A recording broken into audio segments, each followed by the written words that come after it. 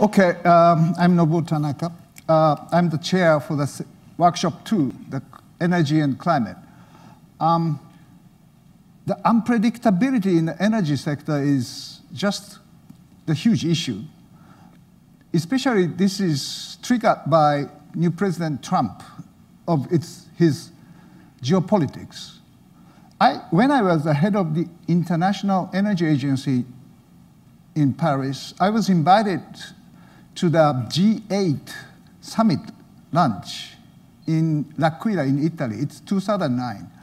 There's a big lunch hosted by Prime Minister Berlusconi, and many African leaders were invited also. The guy who was sitting next to me was Gaddafi of Libya. I had a good chance of talking with him about the common friends, El Badri, the Secretary General of OPEC. Gaddafi raised hands and he started talking about the problem of Africa caused by the colonialism of the Western countries. Nobody can stop him. He's talk 30 minutes. Berlusconi cannot stop. So then when he finished, Zuma, Mubarak, or other African leaders echoed him, the colonialism, the problem. Then came newly presented President Obama of the United States. He raised his hands, yes, I know the issue of Africa because my cousin is Kenyan. But he told me that the problem is corruption. He had to pay the bribe to the government officials to get the job. So corruption is the issue, but corruption didn't come from colonialism. That is what Obama said. This is fantastic discussion, and then came Merkel, Sarkozy, Brown, all said, right, corruption is the issue. The discussion moved away from colonialism to the corruption. But problem didn't stop there. Gaddafi said at that time, at the lunch, I was asked by US and UK to convince North Korea to stop their nuclear development, just as he did. But he failed.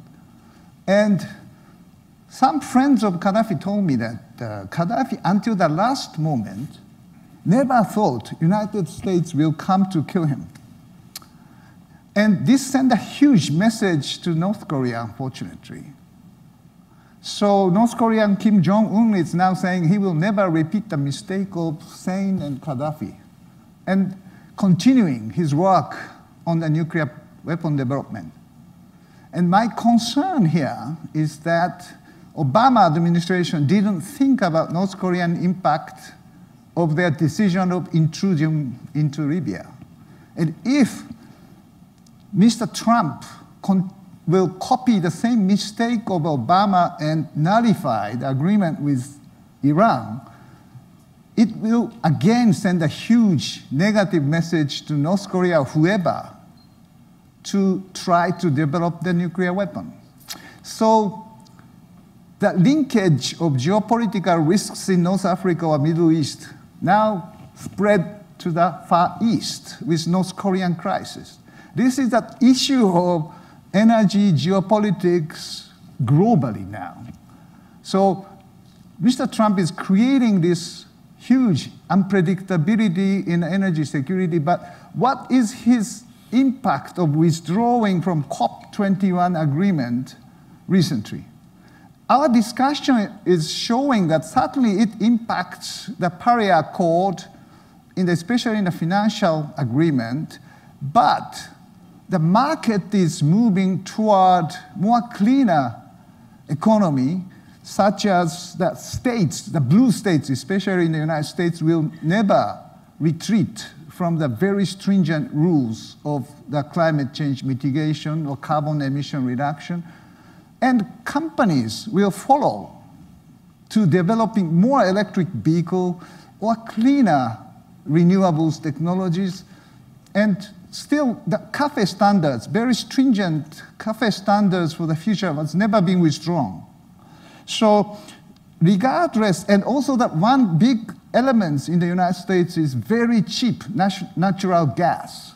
Shale gas revolution makes the gas so cheap that it replaces coal. And Mr. Trump will try to help coal industry, but probably economy market will never, ever let coal come back again. So the Trump's withdrawal of Paris Accord, yes, it has some impact, but probably energy sector market will follow the very stringent current or trajectory toward cleaner economy in the future. That is one of the very surprising but interesting conclusions that we have discussed there. Coal is problem.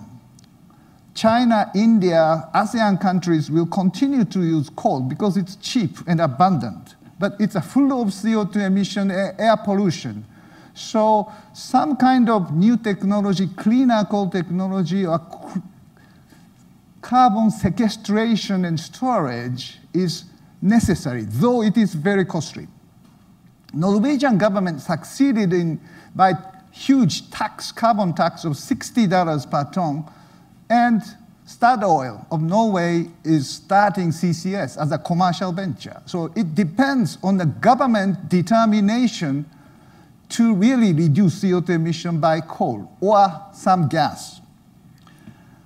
Interestingly enough, some of the panelists said in our workshop that Germany cannot phase out coal because of laborers, coal miners. So Germany committed to that, of course, COP process, but they can phase out nuclear, but they cannot phase out coal. So it's not Mr. Trump, but Germany is dragging feet for the agreement for the future of the COP21. This is a very interesting findings for me. Renewable energy is coming very strongly. Technology is there, cost of photovoltaic is coming down very, very fast. So can we achieve 100% renewable society in the future? This is one of my questions to the panel. Yes, it may take time and it may have a cost implication, but people say, yeah, it's possible that renewable 100%, depending on the country, depending on the region, depending on the resources for the country. The Morocco experts came in. In Morocco, the success of the solar power is enormous because in the auction in Morocco, the cost of solar, which came into the market, was just 3 cents per kilowatt hour. This is the cheapest cost of solar in the world, by the way. So in Morocco, is aiming at 52% renewable energy for the power generation by 2030. So this is a great opportunity for some countries, even in developing countries, to move away from coal or fossil fuel to the renewables, if the government has the determination to do so. Nuclear power has a problem. After Fukushima accident in Japan, the cost of nuclear is moving up.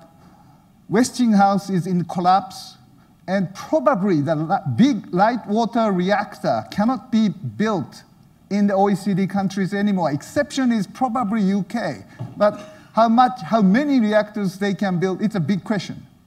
So maybe it's China, India, Russia who will build more and more reactors, but we are very afraid that Korea, Japan, Taiwan, US, building the new reactors to replace the old one may not necessarily be a good case. We need to find a more sustainable nuclear power, passive, safe, proliferation resistant, easy waste management, this kind of new technology, small modular type. So we have to change the paradigm of nuclear to be accepted by public opinion.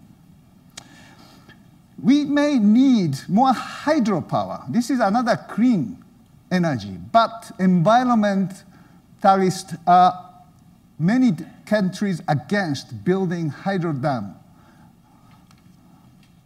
Will peak demand of oil coming? This is another question I raised to the panelists. Many of them said, well, it may take time, not easy. But Saudi Aramco came to Japan about a month ago and hosted a big seminar about hydrogen because they think with electric vehicle will come very substantially in Europe, in China, in India, and eventually internal combustion engine vehicle will be replaced by electric vehicle or fuel cell vehicle. This means the big threat to the survival of Saudi Aramco. I asked this question to Patrick Pouyanné on the dinner on the first day. Saudi Aramco, at least there's a chance that peak demand of oil may come much earlier than we are expecting now. So we have to prepare that kind of situation, even though the common sense of energy-related people this is not happening so easy. So the corporation should prepare for the energy future. And very interesting, Total, Patrick Pouyanné's initiative in Total is such that he created a department called Strategy and Climate. So his idea is incorporating climate mitigation situation into the corporate strategy. So integrating these two together. And Total has a very high internal carbon price, $35.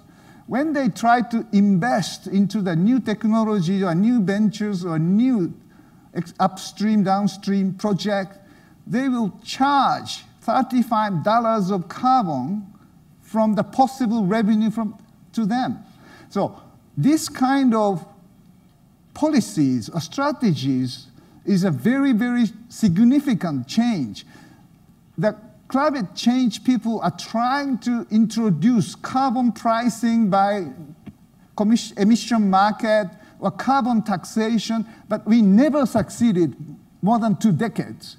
Probably it's very difficult to harmonize this kind of institutional carbon-related strategy. But if corporation is setting internal carbon pricing and the financial market will judge, evaluate the corporate strategy of ESG investment, environment, social, and corporate governance strategy is the criteria for the future investors.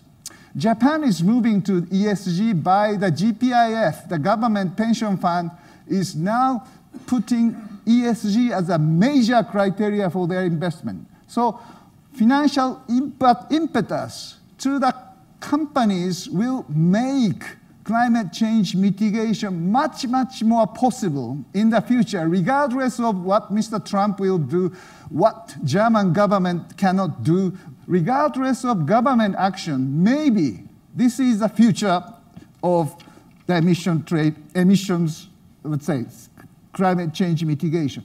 Final comment for me is that even with this reality, the government can play a very important role. When I was the head of the IEA, I'm always saying the government policy must be always predictable or stable if possible. The private sector invests in the energy infrastructure, but it lasts 40, 50 years. If government take policy of on, off on the energy-related issues, because energy policy is very political in many cases. Nuclear is a case, renewable is a case, hydro dam is difficult. So if government change policy, who in the private sector invest for 40, 50 years? So the government should certainly play a role. International coordination is necessary, but private sector effort will yield a very significant improvement for the future of climate change mitigation. Thank you very much.